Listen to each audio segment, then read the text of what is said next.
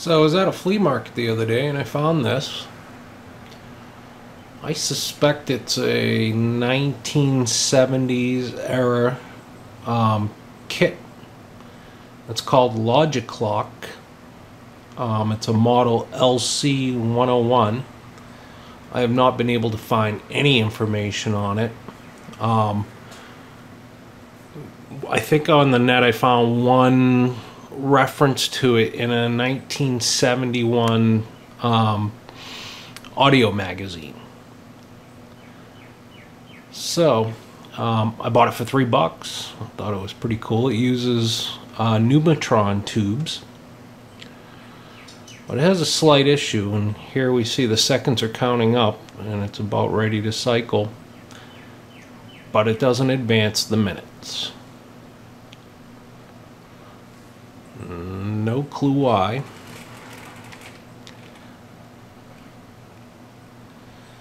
In the back, all there is these buttons here, and this is for hours, and this is for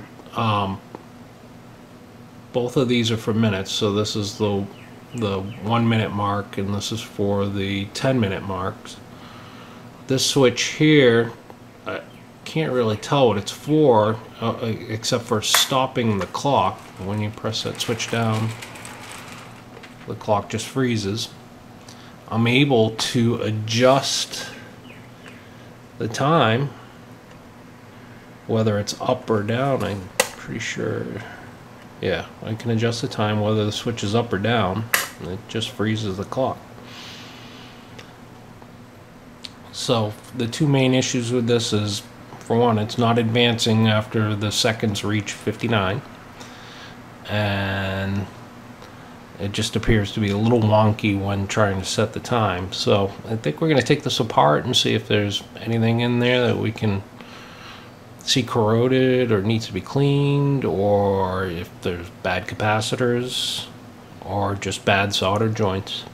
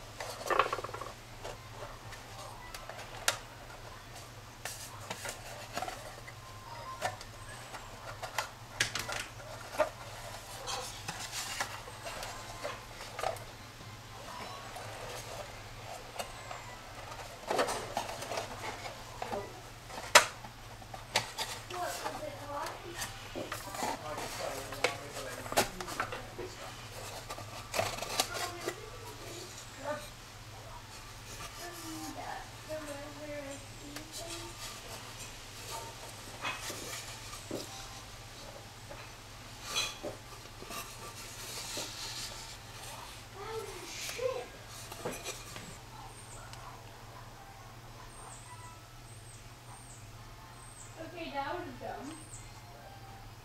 Okay, don't get out. Get away. Okay, that was pretty dumb.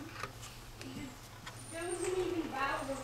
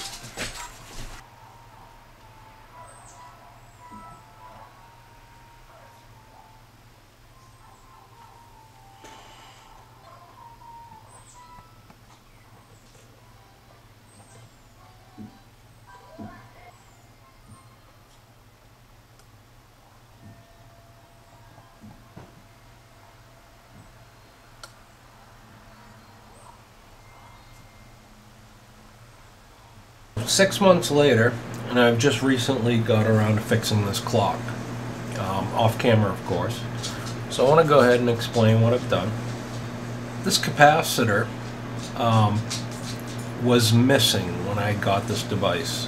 I assume it must have fallen off somewhere in its lifetime and probably fell out the front because it's not completely enclosed in the front. I don't know if it was originally or not, with a piece of smoked glass or something.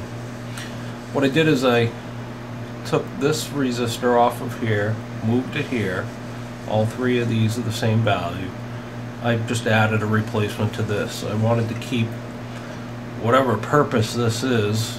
I wanted to be sure they were the same between these two capacitors. This one seemed to work fine, so this is where I assume my problem area was. After doing that, there was no change.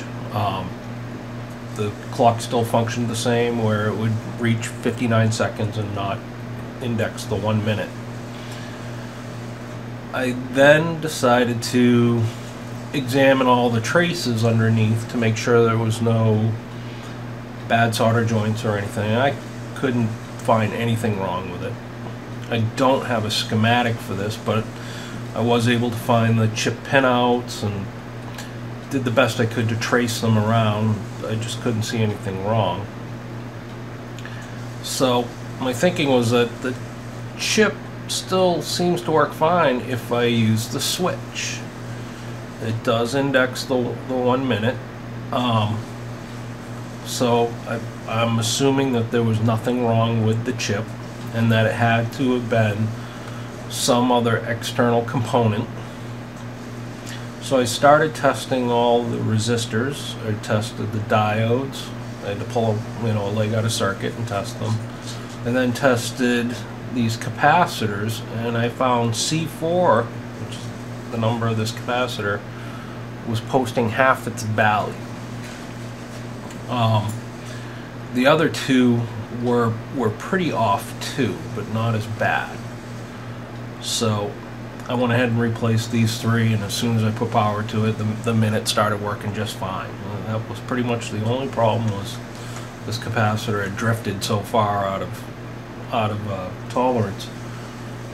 I personally never had encountered a bad ceramic. I guess I was under the thinking that they don't really go bad or change in value much, but that certainly didn't hold true, as all three of them were pretty far off. I'm not quite sure what C4's function is in this circuit. I suspect it might be bleeding off the voltage that gets built up on the leg. I guess if the value was way off, it wasn't allowing it to bleed off. Or I was fortunate to find a website called tubeclockdb.com, which appears to be a great resource for these kinds of clocks. There appears to be quite a following of people who build these clocks out of kits or out of vintage parts, using, in my case, Numitron tubes or vacuum fluorescent display tubes, Nixie tubes. They're all pretty amazing clocks. And an administrator there, T.Y. Eberfest, commented on some things that he noticed about this clock. He noted that the 7400 series ICs, the date codes were 1971. He also mentioned that the gold pins may be an indication of a military spec. He also mentioned the abnormally large ground and power planes, the 4 diodes laid out in a diamond shape. There was no bridge modules back in 1971. And the solid carbon compound resistors, not carbon film. So here we are, all put back together, working and looking splendid.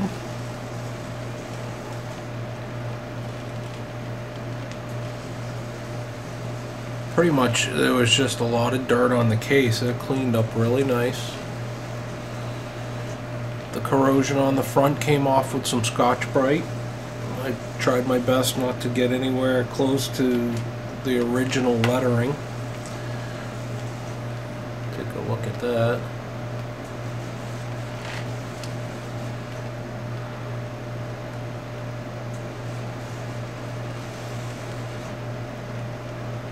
If anyone knows anything about this clock, as far as the maker or maybe a precise year or whether or not it was a kit, I'd love to hear about it in the comments.